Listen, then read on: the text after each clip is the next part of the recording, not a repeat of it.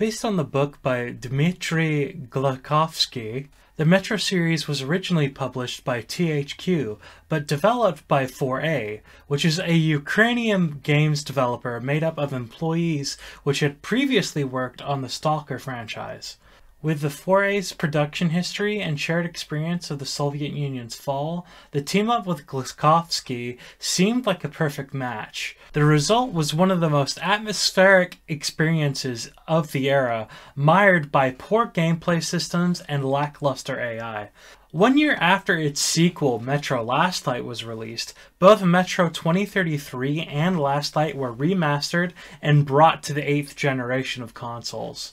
This remaster not only gave the rapidly aging 2033 a much-needed lick of paint, it also provided enough attraction to players who may have missed the title initially.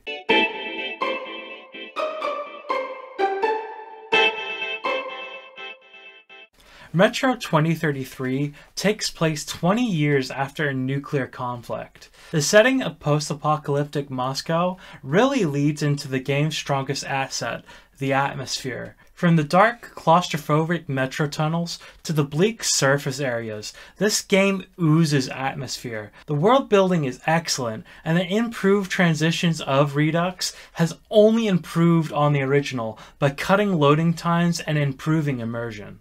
This isn't the only improvement Redux has made. Voices have been redubbed and gun audio has more oomph. However, lighting improvements are a little bit hit and miss for me. While the world is far more visible, it also cuts some of the attention and mystery from the Metro segments.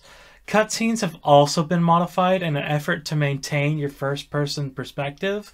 While it does get rid of some admittedly awkward camera angles of the original game, it also cuts some of the animation, making the characters feel stiff at times. Ultimately, I do feel that the new additions added to the experience and make Redux a wiser purchase than trying to hunt down the original. The aesthetic. While Metro Redux may not have the best graphics, the world is beautiful. Lighting doesn't only add to the atmosphere, it also heightens the tension in the gray and bleak metro.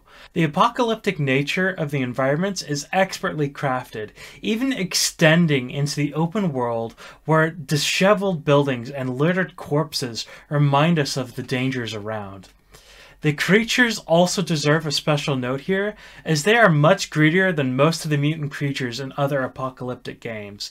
Some of the Fallout creatures even look cartoony by comparison. Music is also solid, and while not quite up to the quality of Fallout 3, the music here masterfully adds to the tension. The updated gun sounds are punchy, adding much needed oomph, while environment sounds keep your head on a swivel, while expertly worrying you about what lies ahead. The gameplay. Unfortunately, the gameplay is still the weakest part of the game. While the gunplay is fine, the repetitive nature of combat slowly strips any tension you may have had in the earlier levels. The game can be broken down into 3 types of engagement: stealth, explore, and a wave section. While these are fundamentally fine, the game tends to repeat them in that exact order over and over, while waves become increasingly absurd. The AI doesn't seem to have much improvement here either, as they mostly steamroll towards you, often ignoring any companions you might have. The thing that sucks most about this is that the mechanics of some of the enemies in this game are genius. One type of enemy won't attack you while you face it from a reasonable distance, while another will be hurt and even driven off by your flashlight. The demons, a gargoyle-type creature, despite being extremely irritating at times, will either have you running from cover to cover or expending needless amounts of ammo to down, making for extremely tense moments. This variety allows you to choose how to engage enemies, at least until it's ripped away from you every wave section, which only use the steamroll enemies I mentioned before.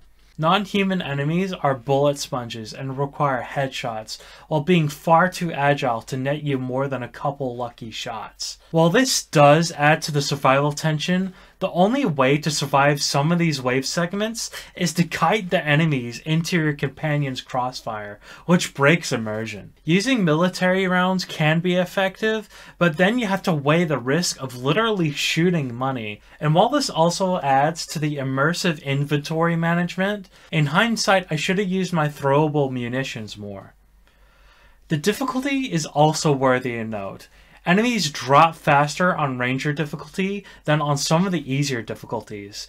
The challenge here comes from resource management, and while it's ultimately the reason why I rage quit the game, it wasn't the lack of bullets that frustrated me. On survival mode, particularly Ranger difficulty, you'll burn through air filters faster than a pack-a-day smoker.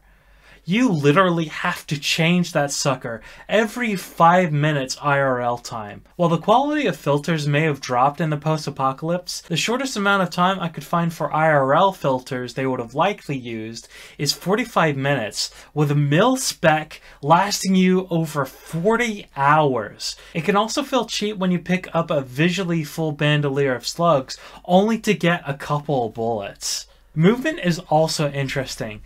Dainty spiderwebs slow the character to a snail's pace. While easily dispensed by a lighter, I was hoping for a tense chase sequence that forced the player to fumble from guns to lighter in order to escape. The closest segment to this involves the enemies weak to light I mentioned earlier. It's set in sewer type tunnels, but the mechanical issues that the game has doesn't allow it to be as tense as I was hoping. Despite my annoyance, I would still recommend playing Metro Redux on survival mode, Ranger difficulty. It feels the best combat wise and immerses you the most in the survival elements. Just make sure you check everywhere for ammo and filters. The story. Metro 2033's story is solid. While it may not be the best of all time, the transition of a third-person perspective to a first-person shooter made for a strong narrative. I also like how you can choose how to end the game, as the novel and the game are primarily about xenophobia, and you ultimately choose the fate of a largely unknown and misunderstood adversary. The greatest weakness is the liberties that was likely taken in the combat segments, but ultimately its world building and quality of characters outclass most games. But after saying all this, how well does Metro Redux do on the A scale? Accessibility. Metro 2033 is reasonably accessible. The game has subtitles throughout, and while I neglected to mention it in previous titles, this game comes with 7 different flavors of dialogue and 10 languages of text. There are also a variety of difficulty settings and 2 game modes that allow for a wide variety of people to play the game the way they want. Convenience. Metro Redux is available digitally on Steam, GOG, and Epic. It's also available for Xbox One, PlayStation 4, and Switch. The title has a decent assortment of settings and even includes a benchmarking tool in the program files on the PC version. There are still some bugs in this title though, but most of them are visual or animation glitches that won't affect your overall gameplay. The only notable glitches I found was a weird ladder glitch that slowed the player to a snail's pace. The other was probably an intentional glitch with a machine gun that prevents you from spamming it during one of its segments. There's also a weird crashing issue I found on the PlayStation 4 version from when the game first came out, but this has likely been patched in the near decade since launch. Experience. The only games I can think of that manages a similar level of atmosphere to Metro Redux are BioShock and the beginning segments of BioShock Infinite. Redux is the best at atmosphere at times, but the gameplay is where this title falls short. The repetitive nature of combat and cheap feeling of its difficulties can be a hard sell for some people. The story, while allowing for plot armor and common tropes, provides for the most interesting narration and storytelling of a title I can think of. The foreign perspective is refreshing, and current world events aside, provides a unique process of a post-Soviet mindset. So, of don't play, avoid, meh, decent, and must play, where does Metro Redux fall? Must play. Metro 2033 is not a perfect game. While gameplay is its largest flaw to a point where it's counterproductive to its strengths, different difficulty settings or more tactful resource management could have saved me from the frustration I encountered from the game.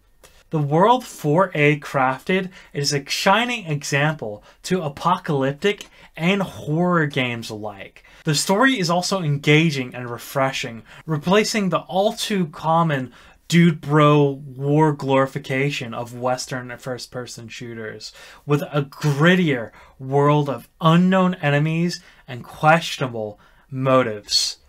Ultimately, I think the positives of Metro 2033 Redux outweigh the negatives I encountered, making it a must-play. If you liked the video, feel free to like, comment, and subscribe. Maybe check out one of the other videos. If you didn't, feel free to comment. Let me know what I did wrong. I'm more than open to suggestions. Either way, I'll see you there. Bye.